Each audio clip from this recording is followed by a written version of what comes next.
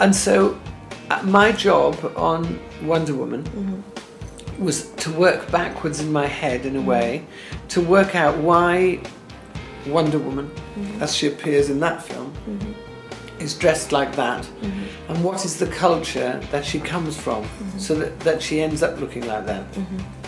Yes, so I used the suit which you've seen in Batman vs Superman as my jumping off point, if you like, to work out what all of the Amazon battle armour would look like. So I didn't copy it, obviously.